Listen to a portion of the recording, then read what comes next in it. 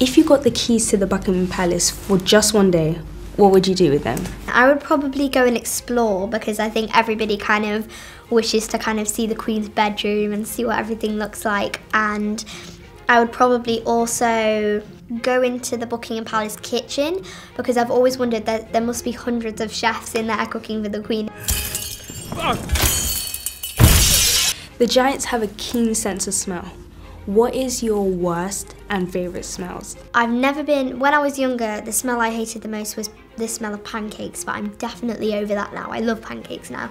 But I think I don't like the smell of cauliflower cheese. For some reason, there's just something about it that I just don't like it. But I think my favourite smell is when my mum is cooking a roast dinner. How did you find working with Steven Spielberg, and what was the best piece of advice he gave you?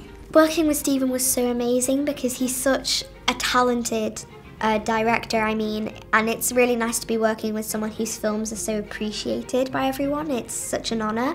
I think the best piece of advice he probably gave me was about kind of concentration when playing Sophie, because, you know, it's kind of important that you get into the character and kind of prepare yourself.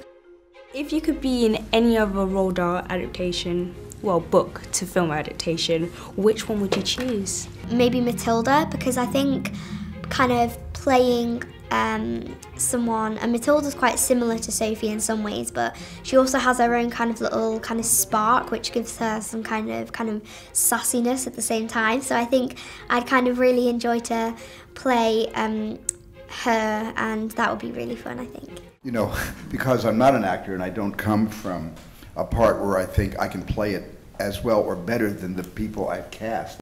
I love that I've been able to get into the habit, ever since I was first starting out, of suspending my disbelief like every other normal audience